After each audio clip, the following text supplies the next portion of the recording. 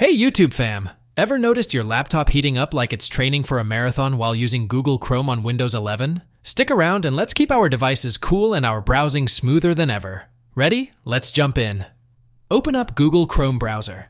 Easy, right? See that little puzzle piece icon? Click on it. Yep. Now hit Manage Extensions. We're on a mission to clean up, so let's disable all those unnecessary extensions.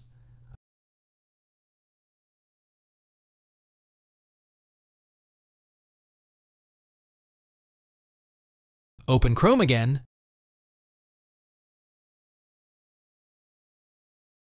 and this time click on the three dots in the top right corner. Go on, give it a click. Scroll down to Clear Browsing Data.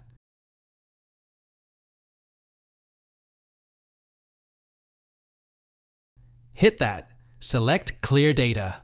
Boom! You're decluttering your browsing history. Alright folks, let's tackle the next step to fix the issue. Ready? Here we go.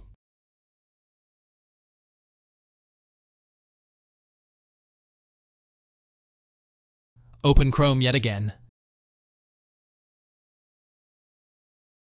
Click those three dots.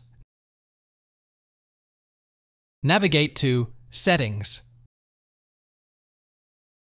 Find System on the left sidebar and click on it. Here's the magic button. Disable. Continue running background apps when Google Chrome is closed. Alright folks, let's tackle the next step to fix the issue. Ready? Here we go. Your device will thank you later. Open Chrome. Again, and for the last time.